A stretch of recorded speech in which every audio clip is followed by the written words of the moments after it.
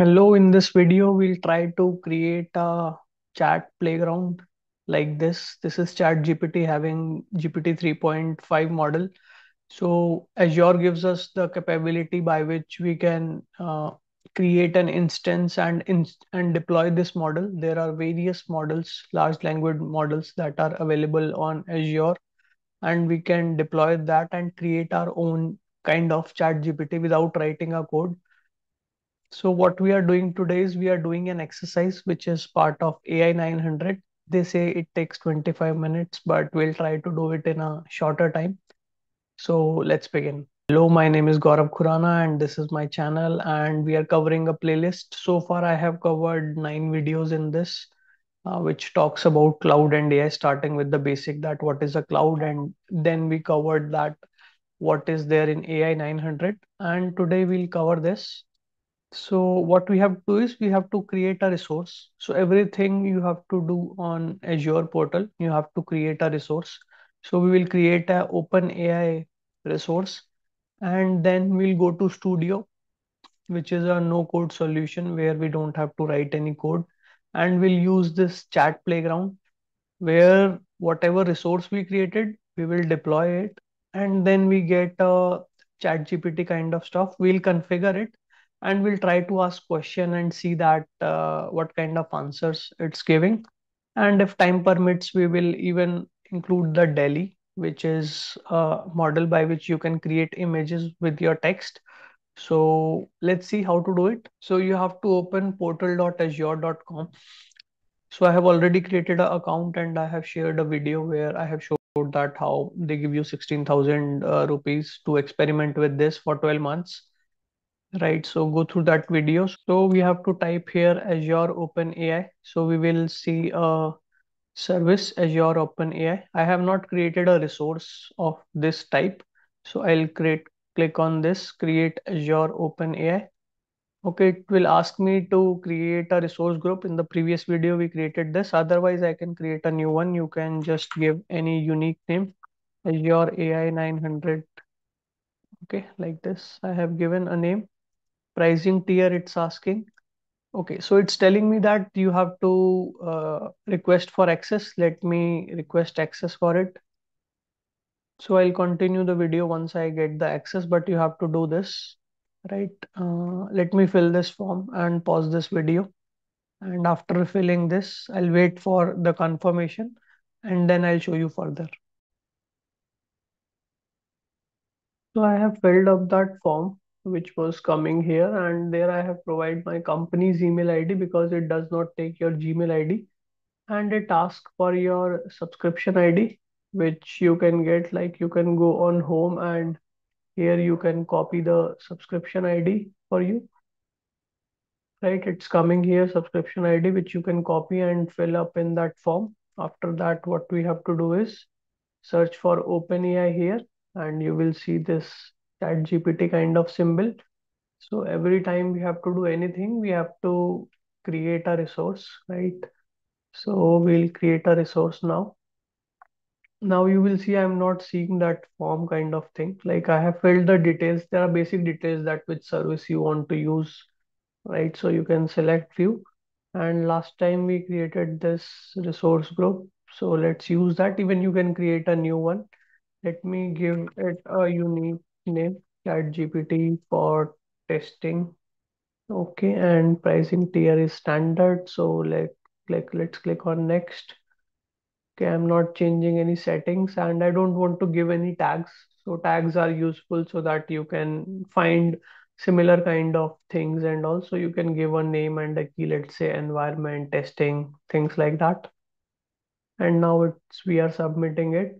So we are done with this part of the exercise that we are doing, that provision and Azure OpenAI resource. So we have created a resource. If you see, deployment has started. So now there is a dedicated resource that has been created in our subscription. Okay, after this, we'll go to the Azure OpenAI Studio. You can see the progress here. Once the deployment is done, it will say deployment succeeded. And that means that our resource is ready to be used. Okay, and after that, what we have to do is we will go to this Azure OpenAI Studio. Let me copy the link from there, and we will be using our model with GPT 3.5, and there are maybe 4 is also available, and we'll try to have our own chat GPT. Let's wait for this. Now the deployment is complete. Even here it shows deployment succeeded. Let me go to the resource. Okay, these are the details about the resource, but for using it, we will go to the studio because studio makes it easier to use in a no code way. So openai.azure.com is the link for the studio. So now we are on this Azure OpenAI Studio. So once you are on this, you can come to the model page and you can click on deploy, and I can give the deployment name same like this, right? And click on the create button. And after that, once the deployment is completed, you can see that it's coming here, and whatever name we gave and all, right? After that, you can go to this chat, right? You will see something similar to chat GPT with more controls, right? So as of now, we did all of this, whatever is there on the right side. If you see, we went to the models, we deploy the model, right? After deploying the model and selecting these things, I'll paste this link in the chat, right? Now we are on a similar page like this, right? Okay, so this is the chat GPT for us, right? And let's experiment with it. Let me ask some question. Okay, explain epic feature user story for a layman. Let's see what kind of reply it gives. Okay, if you see, it's explaining that what is an epic refers to a large and significant piece of work, right? Or a big objective in a project. Then it's telling about that feature is a specific functionality or capability, right? So it is telling me whatever I have asked for it, right? And here I can maybe show JSON as well. So it's like it has some of the details, like you are an AI assistant that helps find information, right? So user, what question user has asked, right? And what is the JSON it has given, so that if you want to create your own application, then you can use this JSON, right? And you can use in your project and all, right? Let me ask another question. Should BDD be used for API testing? In my opinion, it should not be, but let's see that what kind of reply it gives. Okay, it's very quick. If you see, it has given the answer that, right? So it's telling how it can help, right? If I ask that how it should not help, then it will give those kind of things. Okay, and it's telling me that whenever you are sending any message, it includes the previous message, right? If you know that, how is it different than UI? Okay, though I have not talked about BDD in this question, but it takes the last 10 responses. So that's why if you see here, it knows the context that what thing we are talking about. So we can make those settings from here. You can play with the parameters that are available here.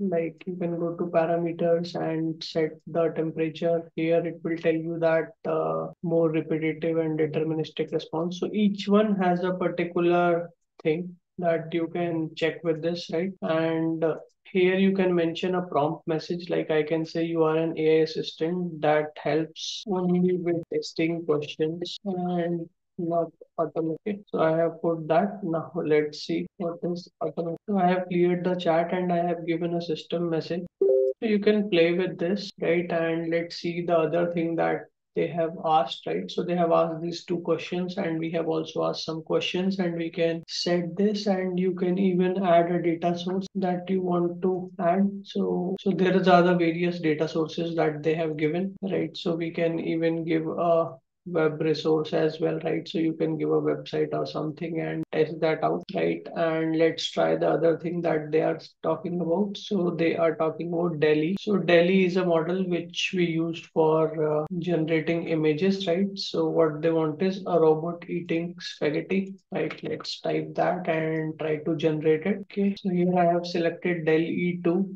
in the drop down. Okay, and if you have not created a deployment, you can go to this deployment and and click on. So if you see Robert eating spaghetti is created, but let's try something else. A person looking at a monument. So let's try this, which they have not given, and see that how is it coming. Okay, there is a person looking at the monument. Okay, so what we did today is we created a Azure Open AI resource. It asked to fill up a form, which I filled, right? Maybe it might not give access to everybody, right? So, but you can create the Azure OpenAI resource, come to the studio, go to models, select one of these models. So there are various models for various reasons, right? So, and we can even add a custom model. If we have a model available, let's say for medicine data or for some data, we can deploy that model. Once you deploy it, it will come here. So if you see, I have deployed two models. So they both are coming here. And if you applied a chat model, right,